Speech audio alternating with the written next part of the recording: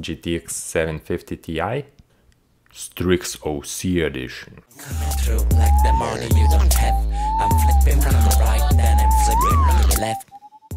Okay, I'm just joking, this card does not sing or dance.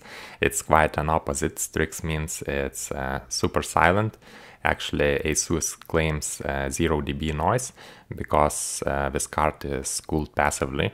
Here's my PC. As you can see, it's running, but fans are not spinning, at least on the GPU card. So I can play a few more rounds of Counter-Strike Go, and we will check temperatures again. Still 0 RPM, that is interesting, and temperature is just slightly over 40 degrees of Celsius. And this card is OC edition. That means GPU frequency is overclocked and it has extra boost.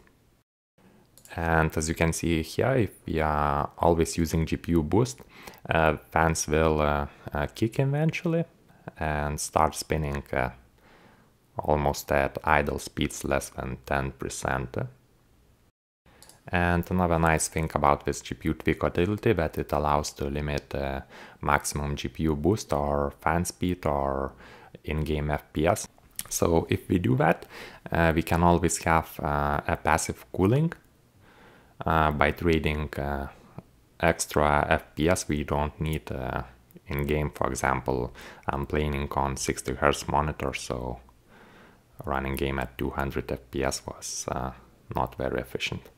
On the other hand, even at maximum overclock and boost, this card is still running super cool, and fans are barely spinning at idle speeds less than 10%. Another nice thing that this card does not require extra power, so you just put it in your PCI slaughter and you don't need any extra power cables. I have the GTX 660 on my desk to an overclocked edition, and I tried to compare this older card with a new 750 Ti model. And as you can see, performance is really, I can say, identical. The difference is less than 10%.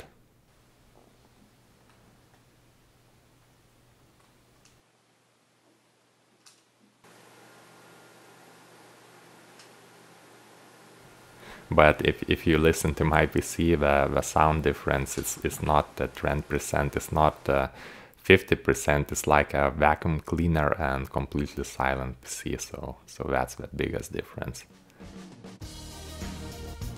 By the way, I'm running all this game at Full HD or Quad HD resolution and maximum graphics settings. So thanks for watching, thumbs up, and subscribe for more videos.